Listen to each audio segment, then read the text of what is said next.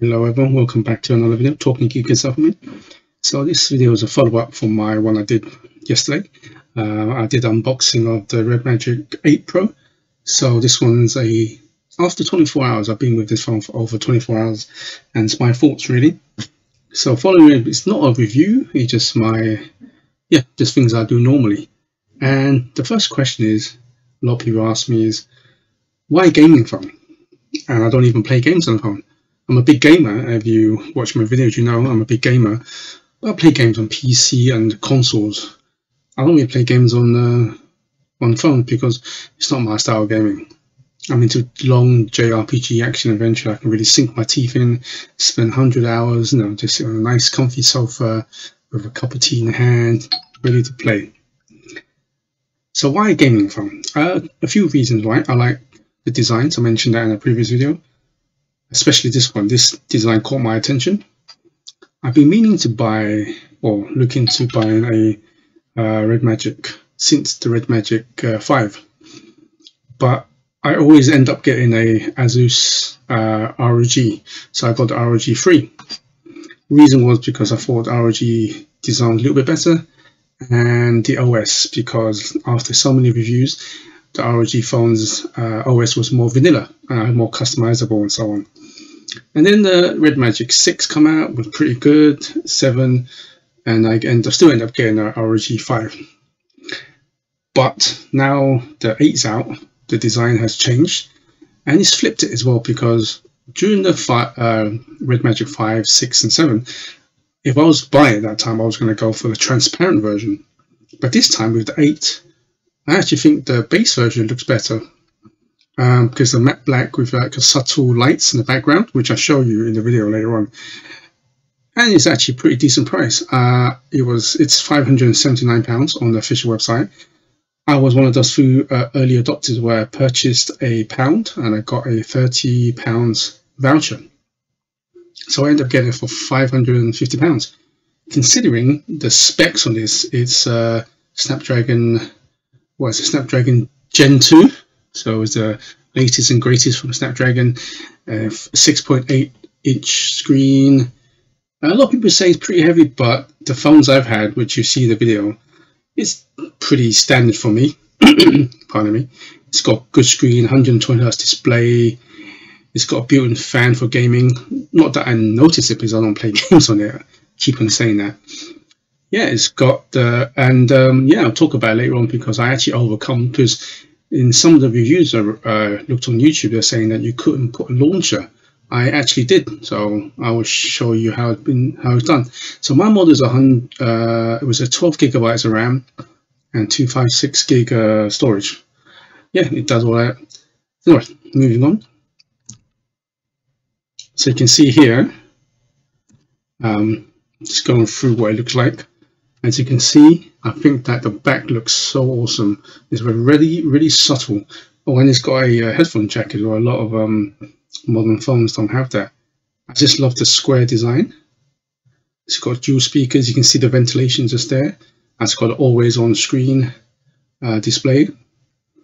6.1 inch edge to edge. I've never been a big fan of like hole punch or what do you call it, a notch from Apple. Yeah, I was going to say how I got Windows Launcher. No, is I use Nova Launcher. When I first got it, I kept on putting Nova Launcher on, and you can see here how I overcome it. What I did was I installed this Oxygen HD app on my phone, and I enabled that because I always preferred the OnePlus kind of icons, the designs. Once I enabled that, the launcher stayed put, because before that what I did every time I put a Nova launcher and I go back home, you go back to the normal REDMAGIC standard launcher. He kept on doing that so many times until I enabled the Oxygen HD app, and then it stayed put. So for people out there who wants to change to Nova launcher, bear in mind I haven't tested with other launchers because I only use Nova launcher. I like the simplicity of it. I don't want to have multiple screens, just app drawer and so on. So yeah, that's how I got the Nova launchers to stay put. So definitely, so just to recap, I put Nova Launcher on, it kept on going back to the REDMAGIC launcher. Only when I put on enabled the Oxygen HT app in, just to get the kind of like the applications, the icons looking like OnePlus. That's how I got it to stay put. Now gaming mode, I just switched this on because I feel it looks pretty cool and it sounds pretty cool. So check out the sound in that.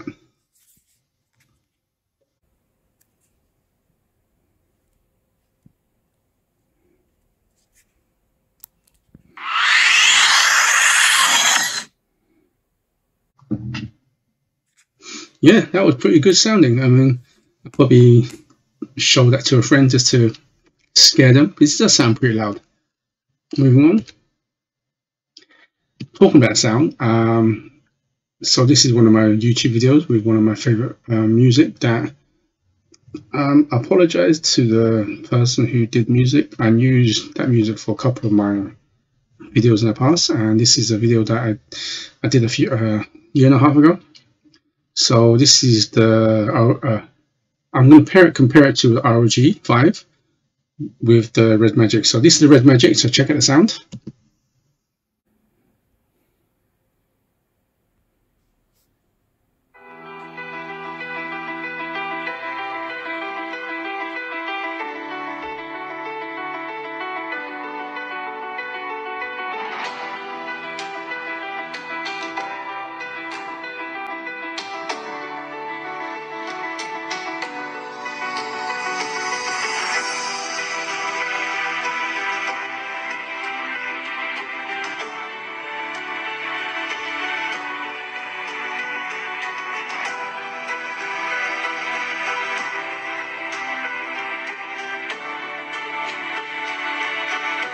So let's compare it to the ROG 5.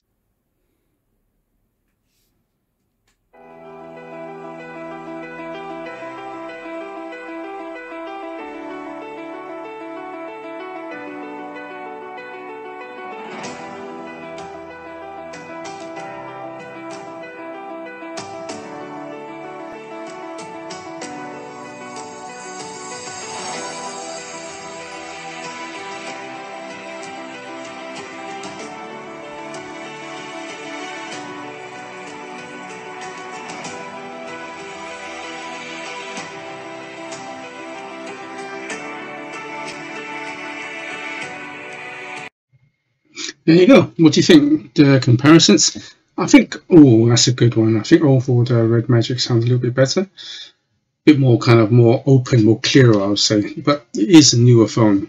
Oh, by the way, I'm actually using my OnePlus 9 to film the footages, just let everyone know. So that's the sound test. Really good phones. Like I said, one of the reasons why I got gaming phone, because of the sound. And now, I just want to show something cool. In the back is the lighting and how subtle is it. I just like the matte black with the, you'll see for yourself. Check this out.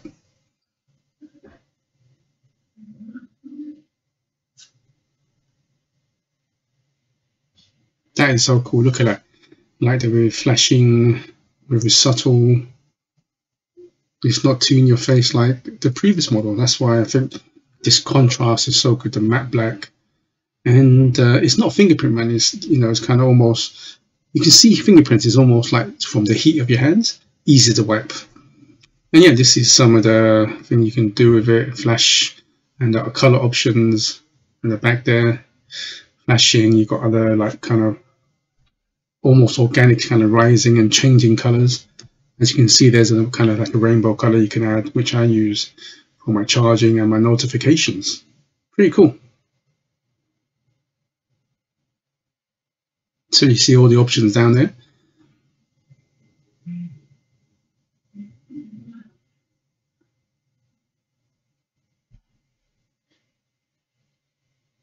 And I showed you earlier on, you see that the fingerprint scanner is pretty fast as well.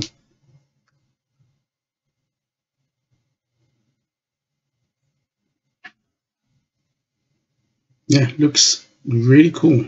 Like I mentioned earlier, nice and subtle design, which I think this really complements it. So now I went this morning to the park. This is about 11:30, 11:40 in the morning. It was a pretty sunny day, a little bit of mist here and there. So it's about 11:40 here.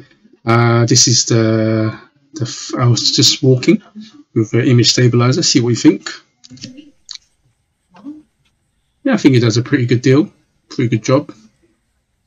I mean, a lot of reviewers did say that this camera setup is not bad. It's not the best. I think that's one of the big sacrifices if you go for a gaming phone. You have so much power. You know, you've got a headphone jack to sound, but the sacrifice is with the camera. There you go. But this camera ain't so bad. Moving on. So let's take some pictures. We'll talk about the camera. This is the main camera. I use my main camera as a 16:9 ratio. And this is the park from, well, I won't tell you where it's. Anybody who lives in London will probably know this park because this Chinese big goat is pretty iconic in this park. So this is a standard 16:9 main camera, 50 megs. I think it's a Samsung sensor. And so not bad, nice weather. You know, the lighting is pretty cool. And then this is ultra wide. You can see the colors start to kind of dim a little bit, almost took out the sunlight almost. So you can see the bit of blurry. So the ultra wide, I think it's only 8 megapixels, not the best, as you can see here.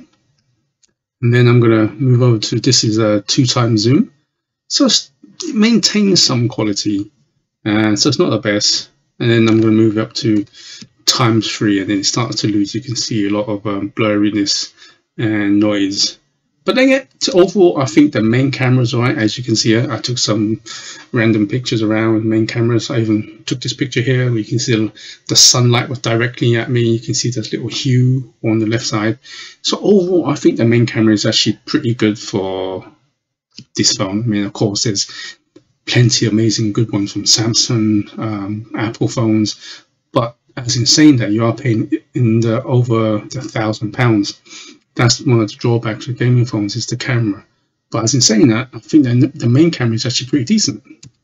As you can see, it captures a pretty good detailed, everything like that. Here's some more main cameras. And yeah, so it captures it pretty well.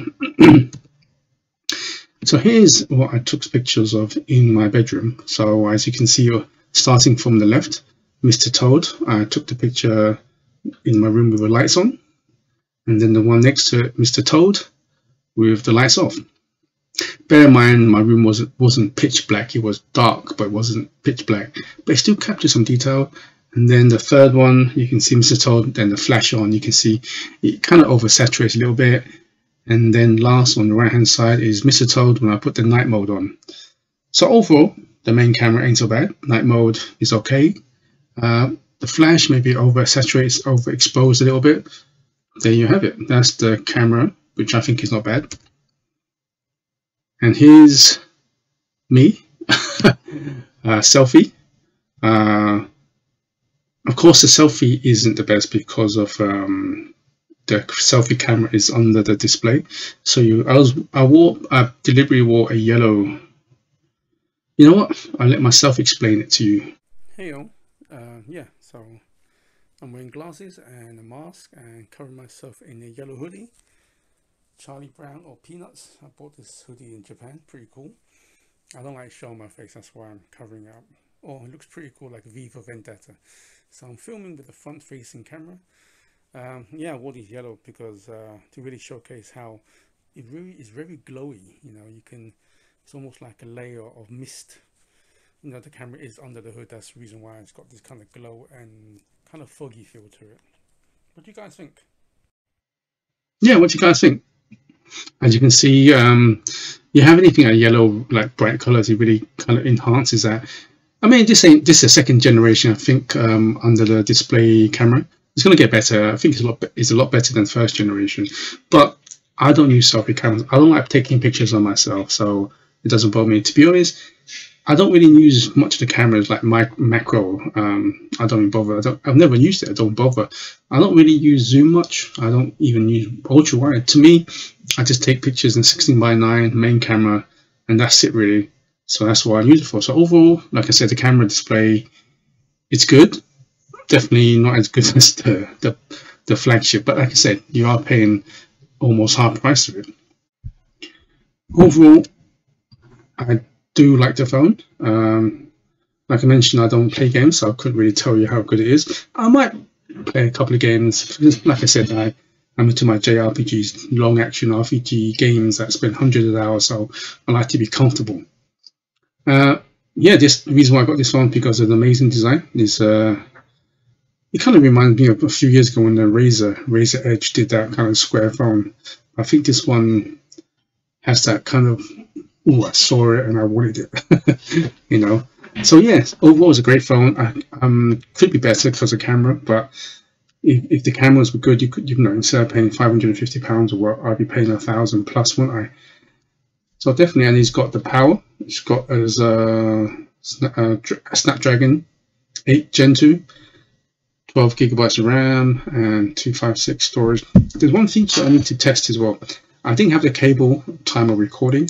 I've seen YouTube videos you can plug in a docking station from USB. It has the latest USB connection. You can actually connect it to a monitor, almost usually like an external mini PC. So that is something I need to test. I need to get a cable and an adapter really for that. But overall, I'd like to say thank you, and I do recommend this if you get a chance. You need a phone, and you're not too fussed about amazing camera quality, you know, as long as you've got the basic, you know, because I still think the main camera is actually pretty decent for what it's worth. But you want a gaming phone, like I said, I can't give you my personal verdict, but there's plenty of YouTube channels out who said that this is one of the best gaming experience on the market at the moment. Powerful, it just looks so slick. It's probably the best designed phone on the market now. And yeah, so a thumbs up for me. Thanks for watching, and please subscribe for more talking geeky stuff. Until next time, good morning, good afternoon, and good evening, wherever you are in the world, and please stay safe. Goodbye.